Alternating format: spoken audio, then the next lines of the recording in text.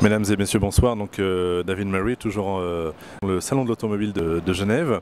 Donc je suis avec monsieur Elfried Müller et je vais lui demander donc de nous présenter son véhicule au niveau de l'aspect extérieur puisqu'il est tout électrique. So Mr. Can you present us your vehicle, please? Yes, sure. Hello, nice to meet you. My name is Elfried Müller. I'm head of alternative propulsion systems in R&D at Magna. So we have here a new technology carrier. We show alternative driveline solution for tomorrow, let's say.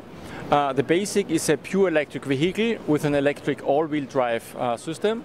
So we have an electric front axle, we have an electric rear axle, we have a plug-in hybrid battery, so 16 kilowatt hours, that's enough for 70 kilometer pure electric driving. And then we have a fuel cell range extender system.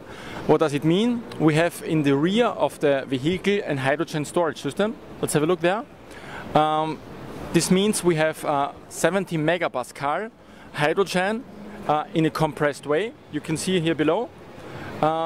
In these tanks we have 3 kilograms of hydrogen stored. This 3 kilograms of hydrogen will be used for continuous production of electricity during driving.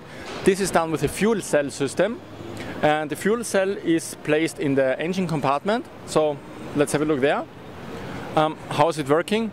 Fuel cell system works like this. We have a membrane. On one side we have hydrogen, and on the other side we have oxygen from the air, and this is producing electricity for driving, and the waste is pure water. So with this solution we can have zero emission for long driving range, and the big difference to pure electric vehicle with big batteries is that we can refill hydrogen in 3-4 minutes.